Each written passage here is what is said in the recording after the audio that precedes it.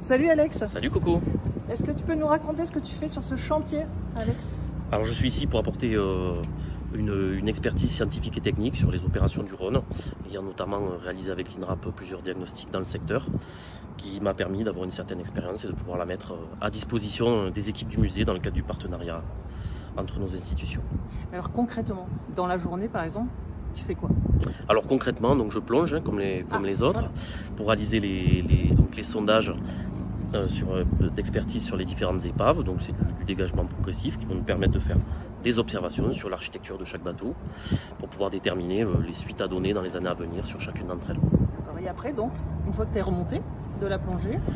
Alors une fois que je suis remonté de la plongée, je fais un petit peu de gonflage, un petit peu surveillance surface pour vérifier avec mes camarades que tout se passe bien sous l'eau. Surveillance surface, c'est ce qu'ils sont en train de faire là-bas sur les quais, c'est ça? Il y en a toujours deux? Exactement, donc il y a un surveillant en surface et un plongeur secours qui se tient prêt à intervenir en cas de besoin.